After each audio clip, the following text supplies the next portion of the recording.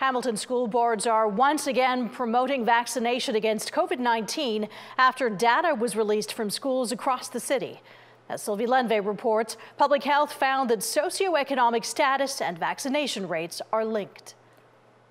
A lot of people are not vaccinated yet. They only have like one dose, that's it. I know a lot of unvaccinated people. At your school? Yeah.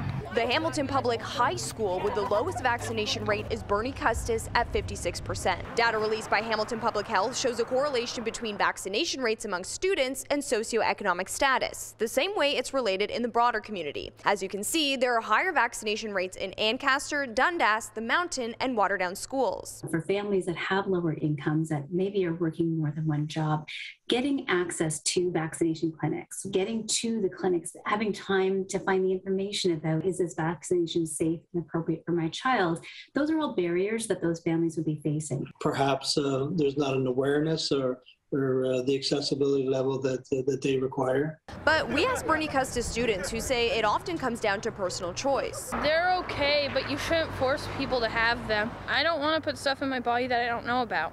It took a lot to trust, the vaccine, but next week I'll get it. I'm not worried because I know I'm safe. Some people are still kind of uncertain about the vaccine. I think the vaccine works very well. Get a vaccine if you feel like you need one, but if you don't, it's your freedom to. I feel like 56% is better than nothing, but I mean, it could be better. The 10 schools with the lowest vaccination rates in the city are mostly private, representing different religions. The 2 schools with the highest vaccination rates are within the Catholic board. In terms of Catholic schools, that the diocese has made it very clear that they will not be providing exemptions based on faith, but I wouldn't comment on any other religion. From now until December, 5 pop-up clinics will be held at public high schools with low vaccination rates. Bernie Custis is actually one of the schools hosting a mobile vaccination clinic. It'll be in mid-December. I think that's really important because it's not just for secondary students, but also for all of the feeder schools in those areas. Staff that are vaccinated do not have to isolate. It's keeping staff in schools. Students who are vaccinated and they're a close contact